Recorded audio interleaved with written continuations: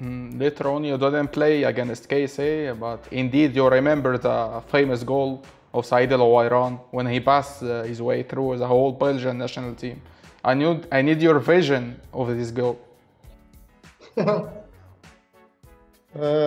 I dream every time about I dream about this goal. I see him. Okay, Mr. Van Hims changed a lot of players. They had the yellow cards. I was there. Josep Weber don't play. Frankie van der Aals. Enzo, I think Enzo don't play.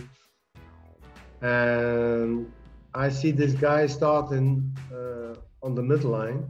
He passed the number 6, the number 8.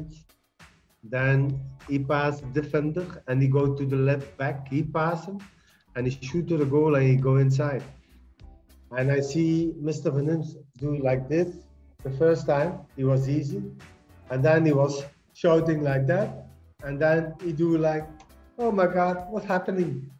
And I say it, for me, when I was on the field, I give him a kick that he goes with the legs to the air. But okay, this can happen in football, but I know the guy, I see the guy, I see how he can score, but I don't understand. He was so tired when he's shooting to the goal. He was so tired when he passed all the team.